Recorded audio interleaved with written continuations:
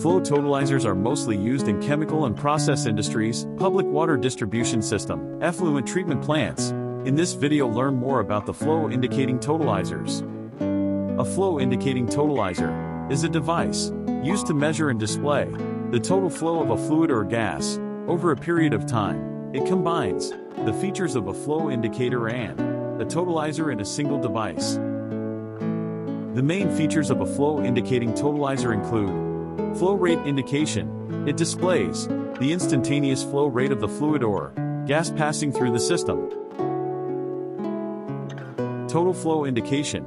It displays the cumulative total flow of the fluid or gas that has passed through the system since the device was reset. Resettable total. It allows the user to reset the total count to 0. Alarm output.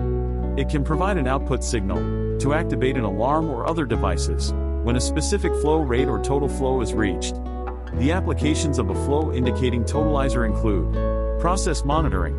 Flow indicating totalizers are commonly used in industrial processes to monitor flow rates and total flow of fluids or gases, such as water, air, or chemicals. Energy monitoring. They can be used to measure the flow of energy, such as steam or natural gas, in commercial or industrial facilities. Environmental monitoring. They can be used to measure and monitor water or air flow in environmental monitoring applications. Flow control.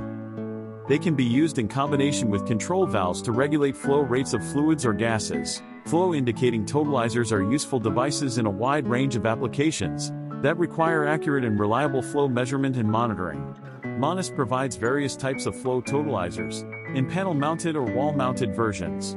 For more information of flow indicating totalizer, visit www.manusmicro.com or reach us at digimark@manusmicro.com. Thank you.